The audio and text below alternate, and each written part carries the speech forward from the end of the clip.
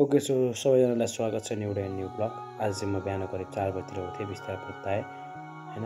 त्यसपछि मुखसुख धुनको लागि बाथरुममा गएँ अनि मुखसुख मजाले धोएँ। अब यसपछि सिधै पढ्नलाई आफ्नो टेबलमा बसेँ।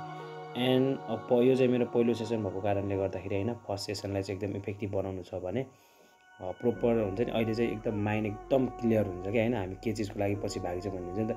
त्यसले बिहानको टाइमले बढी प्रिपेयर गर्छु हजुरलाई यदि पढ्न छ भने। यसपछि फेरि अर्को सेसन छ मेरो 5 to पहिला चाहिँ 4 to 5, त्यसपछि 5 to 6 को अवस्था देख्न सक्नुहुन्छ हजुरहरूले। पुरा जाडो जाडो मौसम गरिरहेछ। अब चाहिँ हामी ट्युसन जाने। ट्युसन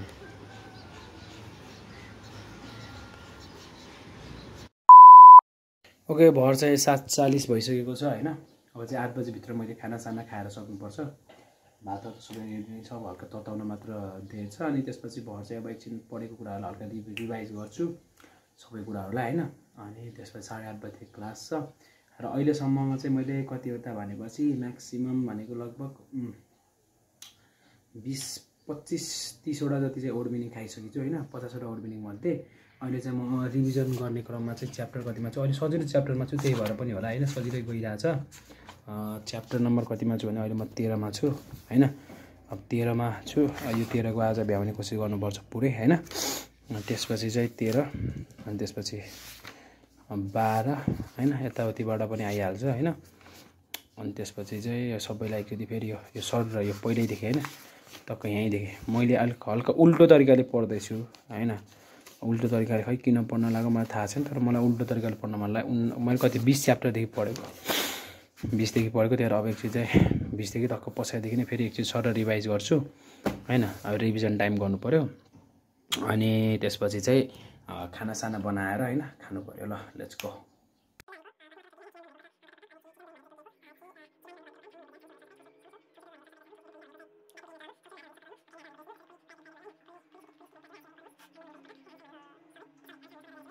आज चाहिँ हामी हैन भात, भुटेको भात, दाल यसै माथि हालेको छु। भातमा चाहिँ हल्का त्यसपछि मैले के अरे टमाटर र अनि त्यसपछि प्याज हालेर हल्का भुटेर नुनचुन हालेर हैन।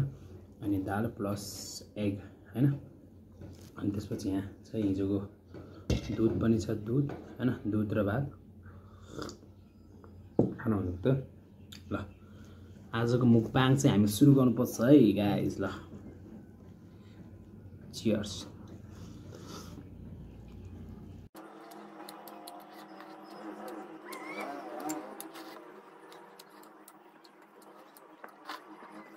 Two hours later. Okay, so अब चाहिँ स्कुल जाने बेला पनि भएको छ र स्कुल जानु भन्दाखेरि हल्का यसो गिटार बजाम हैन। This song is specially for my close वन। मेरे यारा तेरे गम अगर पाएंगे, हमें तेरी है कसम, हम सवर जाएंगे। बस तेरा साथ हो, चाहे जो बात हो, तेरे कहने से कर जाएंगे, हम मर जाएंगे, हो हम मर जाएंगे। अहिले चाहिँ हामी स्कुलबाट घर आइएको छ र आज चाहिँ मेरै सब्जेक्टको थियो। त्यो लगभग 28-29 वटा कपी भ्याउनु छ हैन। अनि अराउन्ड अहिले चाहिँ कति भयो टाइम भने टाइम चाहिँ हाम्रो 4:40 भएको छ। सो मैले अराउन्ड 5:40 सम्म गर्छु होला। 1 घन्टा चाहिँ मजाले फुल कपी चेक गर्छु। त्यसपछि आजको काम आजै भ्यायो भने धेरै राम्रो हुन्छ हैन। अब लेट्स सी कति भ्याइन्छ, हो कि हैन। सो अब त्यति नै भन्दै हैन आजको। अब म चाहिँ कपी चेक गर्नु गएँ। त्यसपछि अब एकछिन यति कपी चेक गरी भ्याएपछि पढ्नु पर्ला। म हजुरहरूलाई सिधै अब पढ्न भेट्छु। कपीहरी चेक गरेर खानाहरी खाएर भाँडासाँडा माजेर हैन। अब चाहिँ हामी कति बजे क्लास लगभग भर चाहिँ अब कति बजेको छ भने 8:06 भएको छ हैन। करिब अब 9:30 बजीसम्म चाहिँ मजाले पढ्नु पर्यो हैन। रिभिजन पनि गर्नु पर्यो। अनि प्लस अरु के गर्न बाँकी छ अब त आजको त धेरै जसो कामहरु भ्यायो हैन। र आज 50 वटा वर्ड मिनिङ पनि पुग्यो। अब त्यसैलाई रिभिजन पनि गर्छु हैन। अनि त्यसपछि एकछिन चाहिँ मस्त तरिकाले पढ्छु, मच्छर लाउँछ त्यो कोठा ड्याम्डुम पारेर चाहिँ त्यो उसै लगाउनु पर्छ हैन। ल अब चाहिँ एकछिन पढौँ हैन, लेट्स गो। यदि एउटै रेसमा हजारौँ कम्पिटिसन छ भने हैन, त्यो रेसमा भाग्दाखेरि चाहिँ आफ्नो क्षमतालाई बढी ध्यान दिनुपर्छ अरे हैन।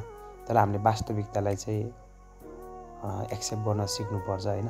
अब यो इपिएसको टपिकको हैन, यो पढेर इक्जाम दिने कति वर्षदेखि हुन्छ नि, अब त्यो फेल भएर कतिचोटि फेलियर खाएर कतिजनाहरू एकदम इक्जाम खोल्दा बित्तिकै म नाम निकाल्छु भन्ने सोच्दै पनि प्र्याक्टिस गर्दै हुनुहुन्छ होला हैन। र यो चाहिँ मेरो फर्स्ट अटेम्प हो। मैले चाहिँ यहाँभन्दा अगाडि चाहिँ मैले अटेम्प गरेको छैन, इक्जाम दिएको छैन हैन। तर त्यही अब सकेसम्म मैले चाहिँ मेरो कम्पिटिसन अरू कोही भन्दा पनि म आफूलाई नै राखेको छु। एन्ड अब धेरै कुरा मिस्टेक पनि हुन्छ हैन। अब भर चाहिँ मैले सकेसम्म अब मेमोराइज गरेर लेख्ने कोसिस गर्छु र बिर्सिहाल्यो भने चाहिँ त्यसलाई ठ्याक्कै हेरेर आफूलाई हैन हल्का रिमाइन्डर पनि होस् भन्ने तरिकाले यसरी जान्छु हैन। र जति पनि प्र्याक्टिस गर्दै हुनुहुन्छ सबैलाई अल द बेस्ट हैन। सबैजनालाई हिम्मत मिलिरहोस् हैन, साहस बढिराखोस्। र मेरो भिडियो हेरेर हजुरहरूलाई पनि केही साहस बढिरहेको छ भने चाहिँ हैन। Thank you for watching this video and do not forget to hit the bell icon to like, share and subscribe.